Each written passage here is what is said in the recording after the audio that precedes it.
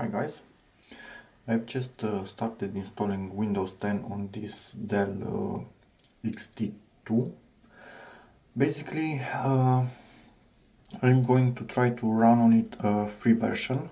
I will not enter any serial key, but I will use a Windows Live account or Microsoft Live account, how it's called, and I will allow insider builds. From what I find on the internet, it seems Windows allows you to use Microsoft, not Windows, allows you to use Windows 10 without a license, with just a few minor things that you cannot change, like the wallpaper and stuff like that.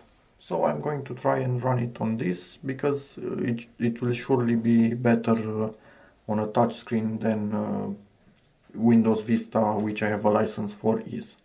So let's see how this goes. Files are copying and all seems to be going well until now. I've clicked on ignore when I was asked for the code, so yeah, no problems.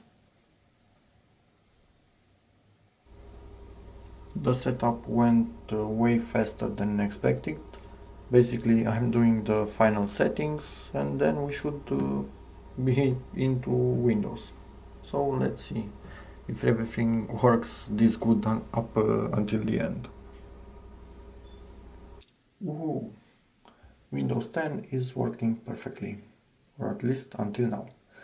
I just have to install a few drivers, about 4 of them from what I see. It seems to find the most important things like networks and sound. Video driver found. So yeah, this is pretty good. I don't actually, oh yeah, I think even sound. Yes. So this is pretty good. I think Vista found way less drivers by itself than Windows 10. So I'm going to install that and see how everything works. Okay guys, not good news. It's extremely hard, probably almost impossible or even impossible to find the missing drivers. This one keeps popping up, then it disappears, and there seem to be other issues. I wanted Windows 10 because I wanted to run Android games in emulators on this. The emulators don't work on it, so yeah, there is no reason to keep Windows 10 and try to find drivers.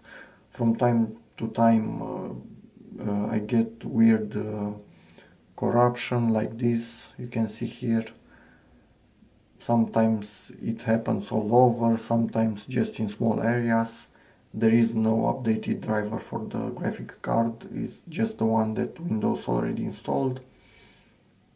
Maybe you are lucky, and if you spend tons of times searching, maybe you find something that was made for other laptops with same components and will work for this, but it's not worth it. For me at least, no, clearly no. So yeah, what can I do? And then you have weird problems like this. When you turn down the brightness at a point, it will basically shut down the display. If it's dark in the room, let me just simulate this by putting my finger on the sensor.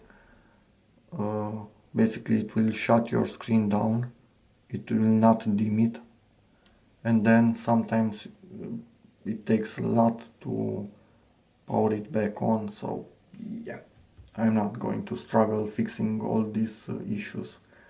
Clearly it would take a very long time.